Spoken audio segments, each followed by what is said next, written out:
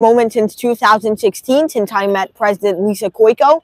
She gave me the nickname Einstein of our time. Yeah, give me 1 second. Yeah, I was about to lead up to that.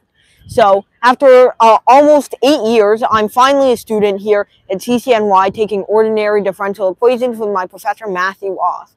So today we learned about isoclines and direction fields, as well as separation of variables, which is the most elementary way. It's like a Calc 2 kind of thing. The most elementary way to solve implicit differential equations. So yeah, that's it. Thank you everybody for watching. No, you forgot to say that you came here with your brother. Oh yeah.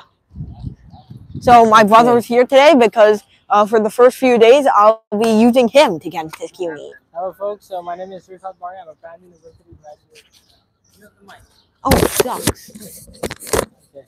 Hello folks, my name is Rifat Bari. I'm a Brown University graduate student in physics, and just recently I graduated from City College.